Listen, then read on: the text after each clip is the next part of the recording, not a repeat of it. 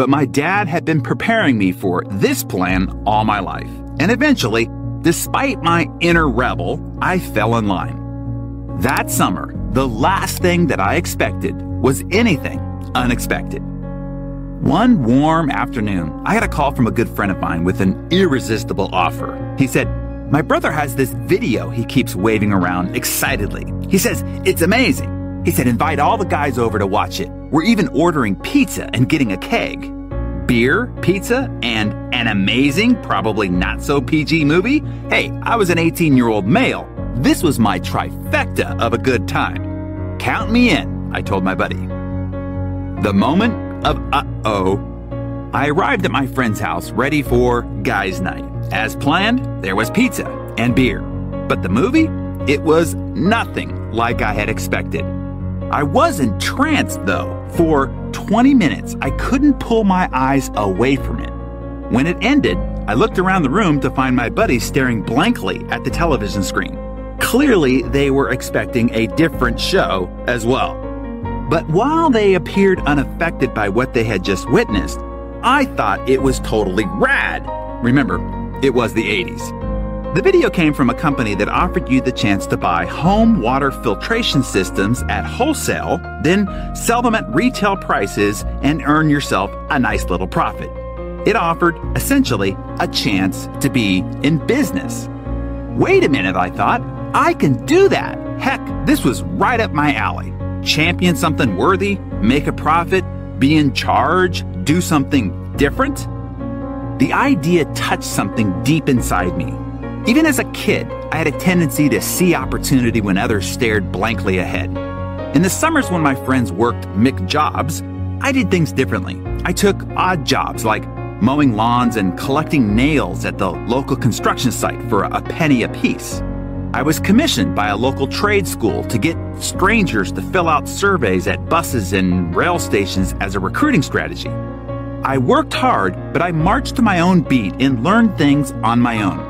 The idea of running your own business, of controlling your own future and not being constrained by minimum wages and pointless rules, my inner rebel jumped out of line. It was like someone had just turned on the world's brightest light bulb, and I was in.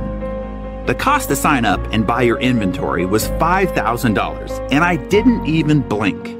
I immediately wrote a check for the full amount, drawing on the savings I had earned, lawn by lawn, nail by nail, and survey by survey.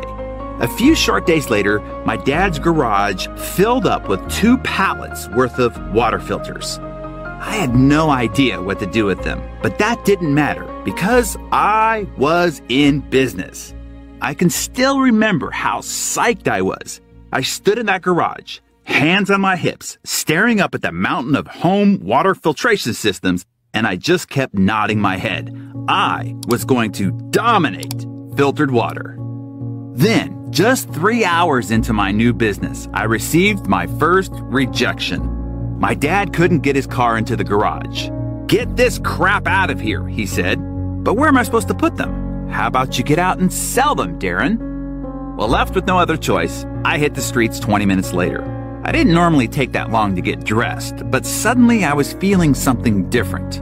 Nervousness had set in. But I took a deep breath and began to work my way from house to house through our neighborhood. This comes from Muhammad Yunus, the Nobel Peace Prize winner and microfinance pioneer. He said, "All human beings are entrepreneurs. When we were in caves, we were all self-employed, finding our food and feeding ourselves. That's where human history began. As civilization came, we suppressed it. We became labor because they stamped us, 'You are labor.' We forgot that we are entrepreneurs."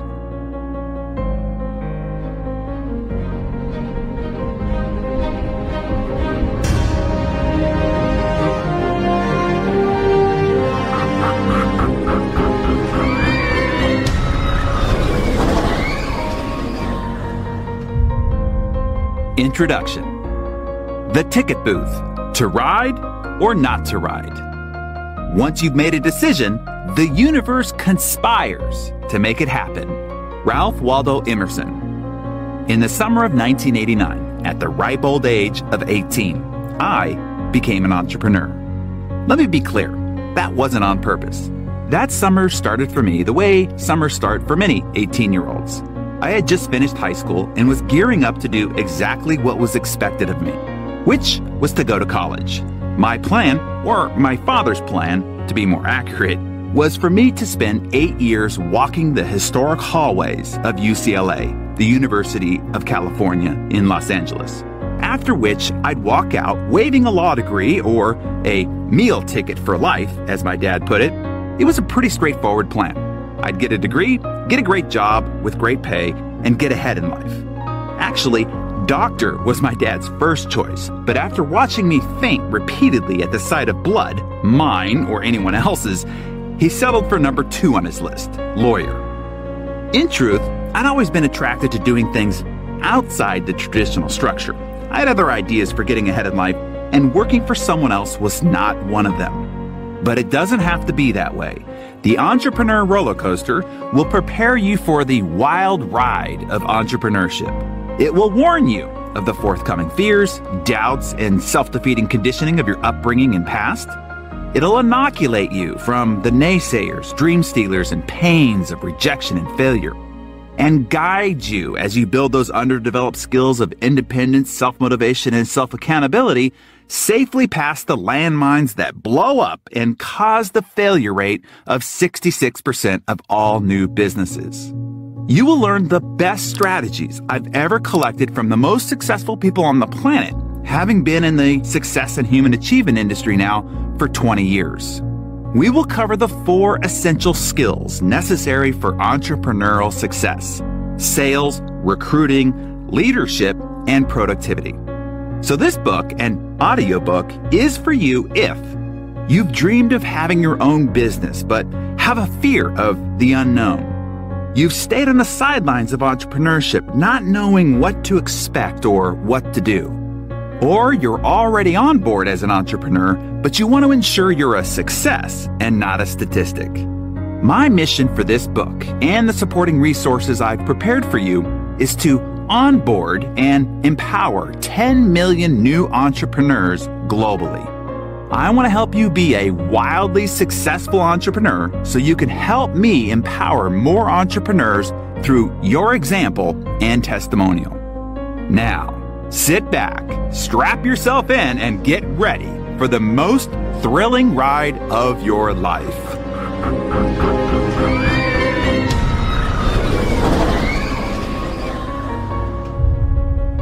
This book is dedicated to my beautiful and loving grandmother, Grams, Francine Zimmerman, who was the first to believe in me as an entrepreneur. It is likely we wouldn't be having this conversation right now if it were not for this wonderful woman. Let me offer some advice about how to listen to this audiobook. Number 1, don't just listen. Consume it. Study it. Devour it. If you do not already have the physical book, I do recommend having it as a companion.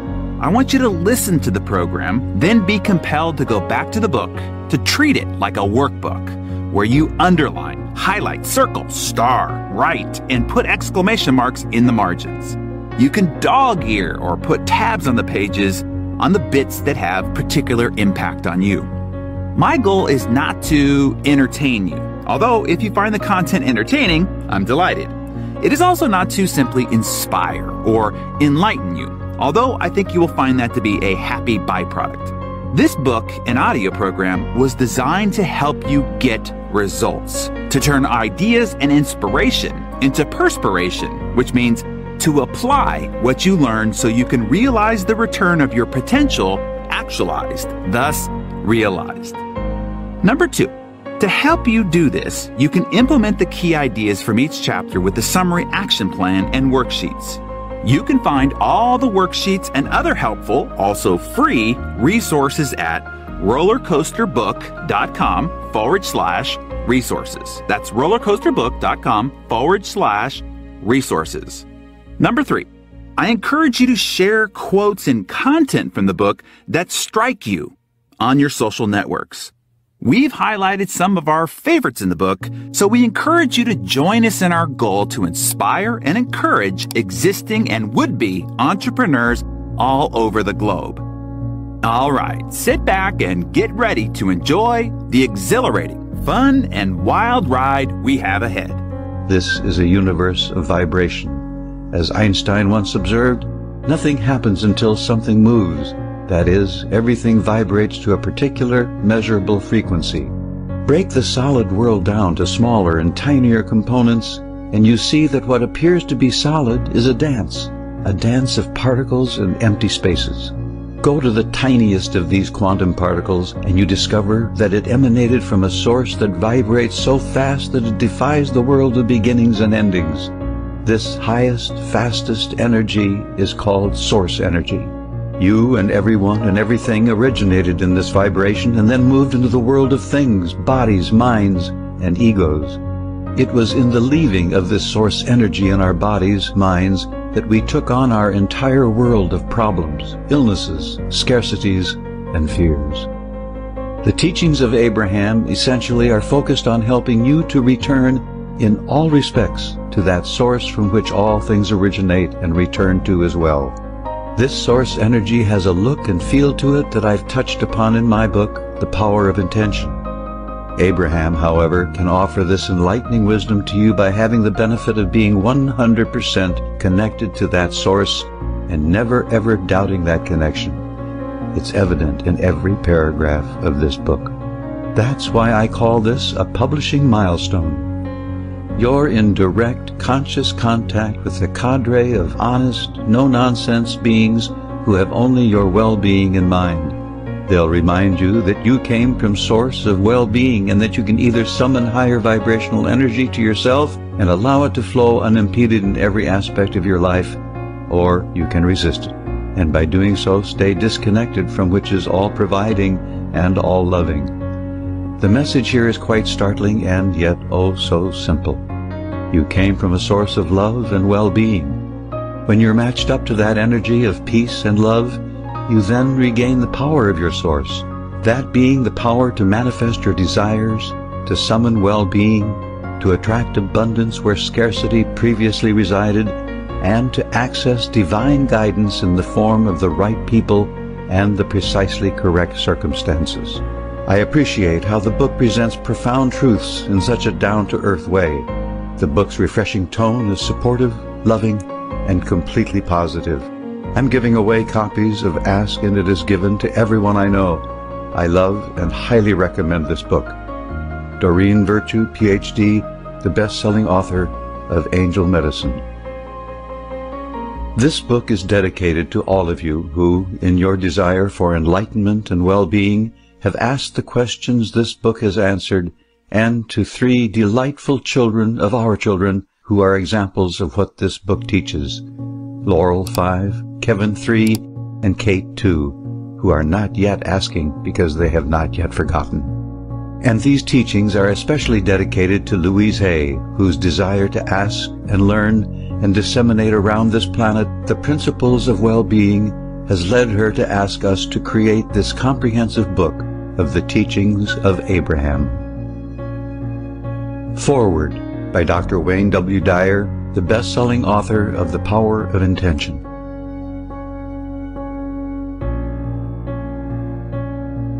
Dedication.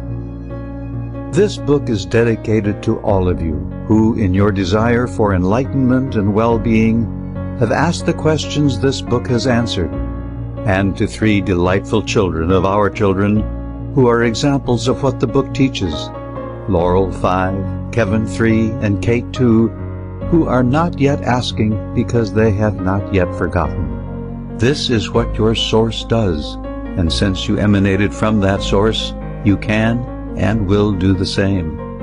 I've spent a full day with Abraham in person. I've dined with Esther and Jerry, and I've listened to hundreds of Abraham's recordings, so you can take it from me firsthand. You're about to embark on a life-changing journey offered to you by 2 of the most authentic and spiritually pure people I've ever encountered.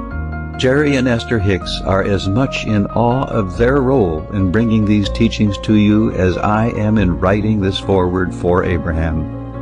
I encourage you to read these words carefully and apply them instantly. They summarize an observation I've offered for many years now. When you change the way you look at things, the things you look at change. You're about to see and experience a whole new world of changing right before your eyes. This is the world created by a source energy that wants you to reconnect to it and live a life of joyful well-being. Thank you, Abraham, for allowing me to say a few words in this precious, precious book. I love you, all of you. Wayne.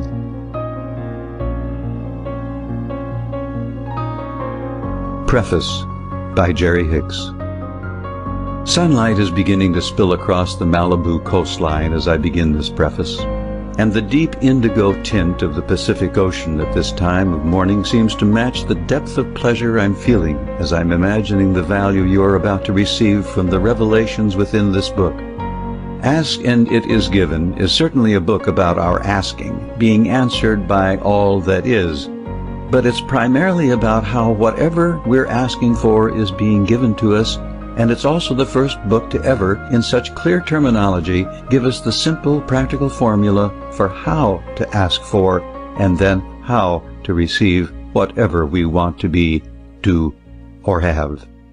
Decades ago, while searching for plausible answers to my never-ending quest to know what it is all about, I discovered the word ineffable, meaning incapable of being expressed in words. Ineffable coincided with the conclusion I'd formed relative to it. I had decided that the closer we get to knowing the non-physical, the fewer words we have for clearly expressing it. And so any state of complete knowing would also therefore be in a state of ineffability. In other words, at this point in our time-space reality, the non-physical cannot be clearly expressed with physical words. And these teachings are especially dedicated to Louise Hay, whose desire to ask and learn and disseminate around this planet the principles of well-being has led her to ask us to create this comprehensive book of the teachings of Abraham.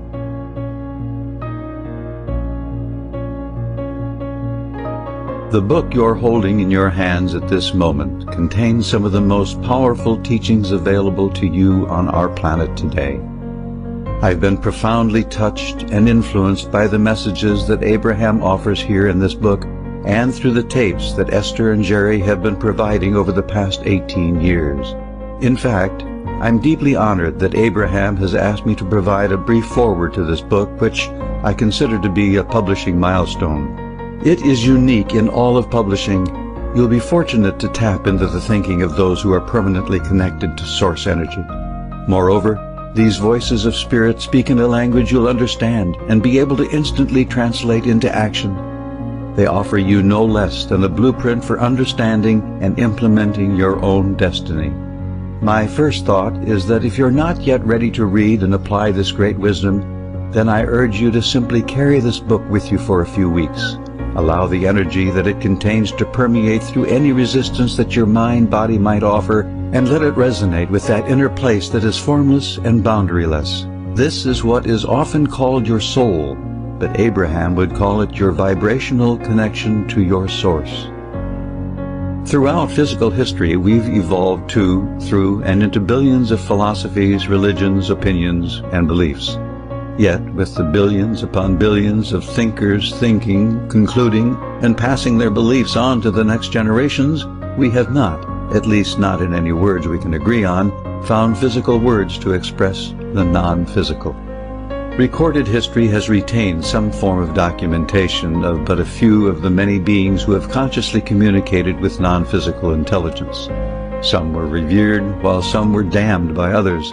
Most, however, who have been conscious of personal communication with the non-physical, perhaps in fear of being damned or even institutionalized, have decided to go and tell no one about their revelations. Moses, Jesus, Muhammad, Joan of Arc, Joseph Smith, to name but a few of those better known to the English-speaking world, were each outspoken recipients of non-physical intelligence, most of whom met with quite untimely and horrible physical ends.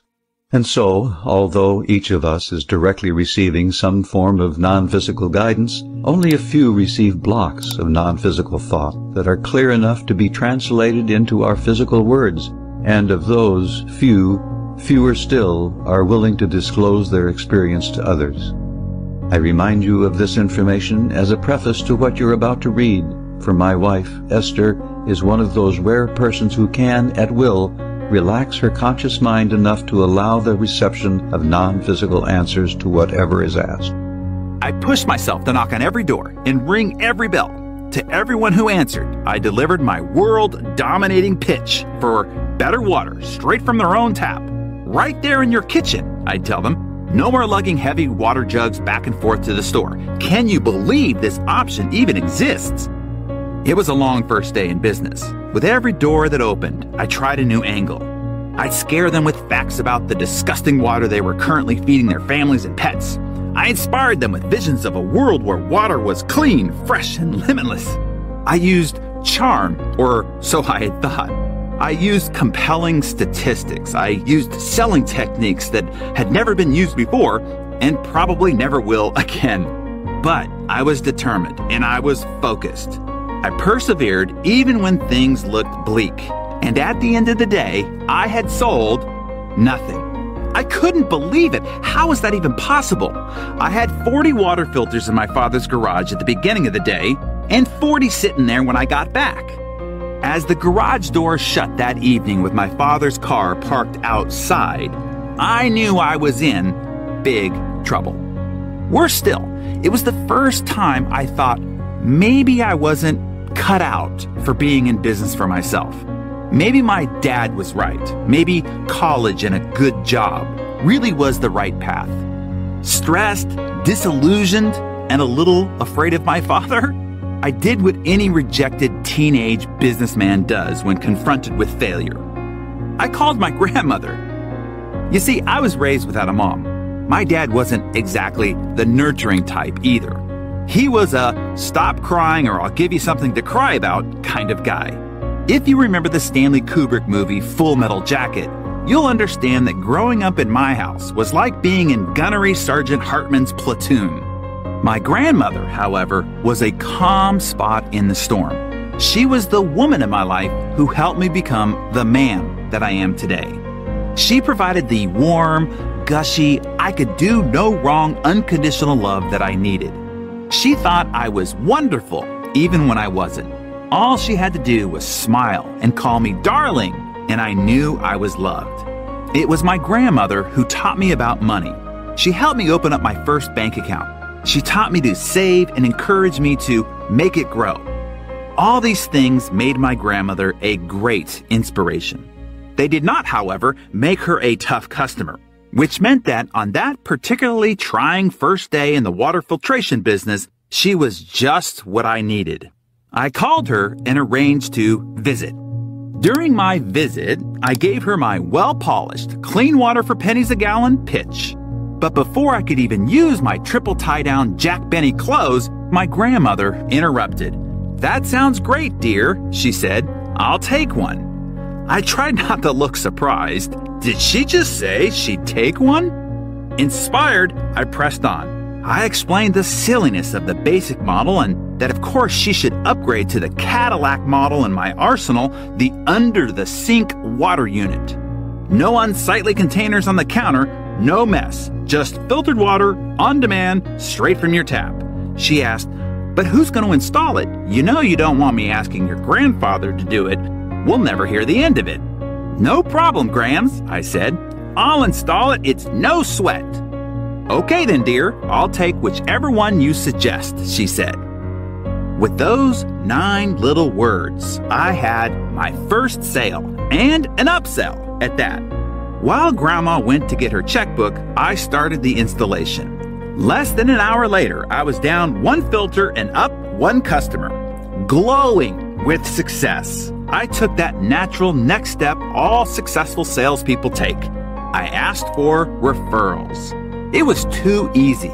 My grandparents lived in a 50-plus retirement community, a nice place filled with nice people, each of whom was delighted to meet my grandmother's perfect grandson. Did they want a water filter? Why, of course they did. And of course, they all wanted the same model my grandmother had. In no time, going door to door with my grandmother in tow, I sold and installed 18 water filters in my grandmother's building. I was killing it. I was an entrepreneurial sensation. I was flying high. Based on my success, I ordered more water filters. Clearly, my biggest problem would be keeping inventory on the shelf. I'd be able to go to school to do that lawyer thing and keep my dad happy and build my water filter empire on the side. I had it all figured out. A few days after my inaugural sale, my grandparents went on vacation to Hawaii and I left for college.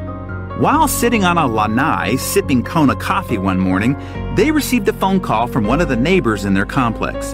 They lived on the first floor directly below my grandparents' unit. There seemed to be a problem, a very, very wet problem. The downstairs neighbors explained that as they were sitting in the living room watching Wheel of Fortune, they noticed a small drip coming from the light fixture above them. After the first spin of the wheel, but long before the contestants solved the puzzle, that drip had turned into a stream, and moments later, a deluge of water pouring from the ceiling. Panicked, the neighbors had called maintenance and raced upstairs to find the entire apartment filled with several inches of water. My grandparents' home was flooded. The carpets, the furniture, the walls, books, boxes, shoes, clothes, appliances, and more, all were ruined. The place was a disaster. And the source of the leak? The under-the-sink Cadillac of water filters, courtesy of yours truly. I was horrified. That lousy water filter was to blame, and I immediately began mentally rehearsing the heated conversation I would have with the water filter higher-ups. What irresponsible manufacturing practices, allowing faulty filters of destruction to enter the homes of innocent, unsuspecting victims. The outrage. But before I could make the call, things got worse. It appeared as though the flooding wasn't the result of a malfunctioning filter. It took a qualified plumber less than a minute to conclude that whoever had installed the water filter had made a rookie mistake, putting a critical gasket in backward. That rookie mistake maker was, of course, me, my grandmother's perfect grandson. It was entirely my fault. And not just for what happened at my grandparents' apartment, but for what was no doubt about to happen in 18 other units. I had installed every single one of the filters I sold. One-stop shop here, folks. See how easy this is? Before I went away to college, feeling like a big shot, I'd placed 18 ticking time bombs in a building full of my grandparents' friends. In the end, I didn't defuse the bombs. It was my grandfather and a plumber, or as my grandfather put it, someone who knows what the hell he's doing. Together, they went to every unit and reinstalled the water filters properly. Afterwards, tail between my legs, I timidly asked my grandfather what I owed him. He simply replied, "Considered our contribution to your college tuition." While I never finished official college, looking back on it now, it was money well spent towards my tuition in the Entrepreneur School of Hard Knocks. In time, thanks to the insurance my grandfather was smart enough to have, as he put it, my grandparents' home was repaired and renovated. I was able to pick myself up, dry myself off, and continue my water filter career. And just as I had proclaimed that first day while staring at the boxes of filters in my father's garage, I totally dominated. Well, kind of. That was many, many years ago. But even now, as I tell you the story, I can remember that first night watching the movie like it was yesterday. I remember how I felt, the excitement of seeing a unique opportunity, and the joy of discovering something that fit me, that suited my drive and affinity for doing things differently from everyone else. I remember the initial anxiety of taking the leap and investing my hard-earned cash, and the moment of fear when I considered I might not be cut out for this business and might lose all my savings. I remember the thrill of seeing my first products arrive, and the deflation I felt when my father was nothing but annoyed. I remember feeling the optimism that everyone would buy, and the hollow pit in my stomach when everyone said no. The elation of selling that first product, even if it was to my grandma, and the exhilarating blur of the sales streak that followed. And of course, I'll never forget the shame, the embarrassment, and the struggle to overcome the failure that flooded my first few weeks in business. The summer I became an entrepreneur by accident was a gut-wrenching, unpredictable ride of euphoric highs and terrifying lows.